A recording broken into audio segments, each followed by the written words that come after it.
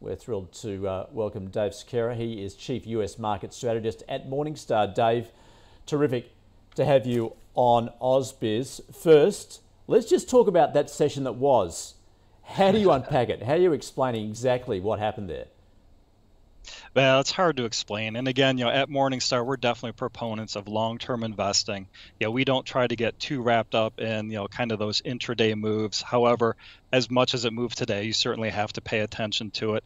To some degree, I'm almost wondering if the market was giving a little bit of a warning to the Fed. We have the FOMC meeting coming up, tomorrow and on Wednesday, that, what, got to be careful. Don't want to move, that monetary policy too far, too fast. Make sure that we're taking things into consideration as the economy plays out over the next couple of months. So again, not getting too wrapped up in today's action. We did think that the market was overextended, overvalued coming into the year, so we're not necessarily surprised at having seen this kind of pullback here in January.